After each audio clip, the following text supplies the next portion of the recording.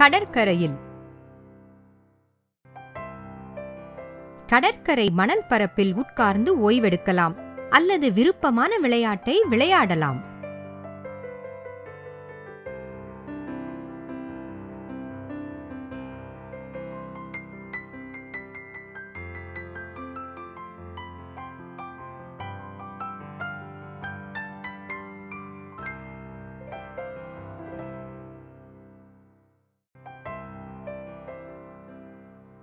மணல் வீடு.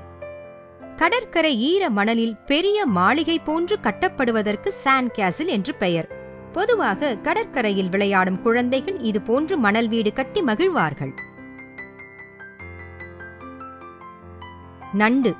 நண்டு கடலில் வாழும் ஓர் உயிரினம். சில நேரங்களில் கடற்கரை மணலில் நண்டுகள் ஓடுவதை பார்க்கலாம்.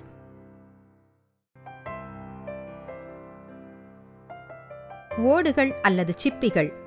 நத்தை, ஆமை போன்ற உயிரினங்கள் மேலே கடினமான ஓடு மூடியிருக்கும்.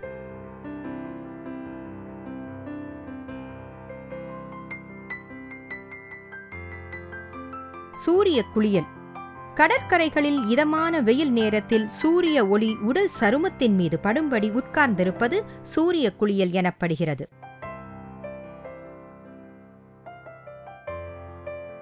ஃபிளிப்பர்ஸ்.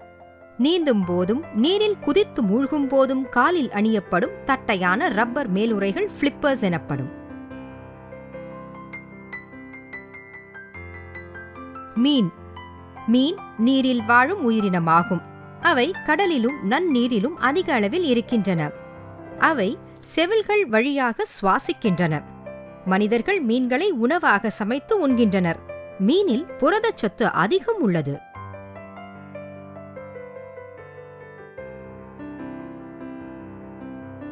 ஸ்நார்க்கெல்.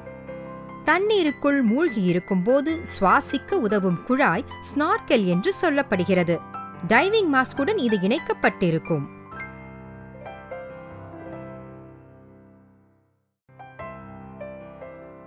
துடுப்பு.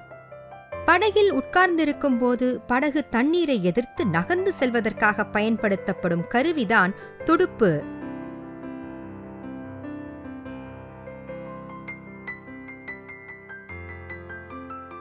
Wind surfing. இது ஒரு நீர் விளையாட்டு.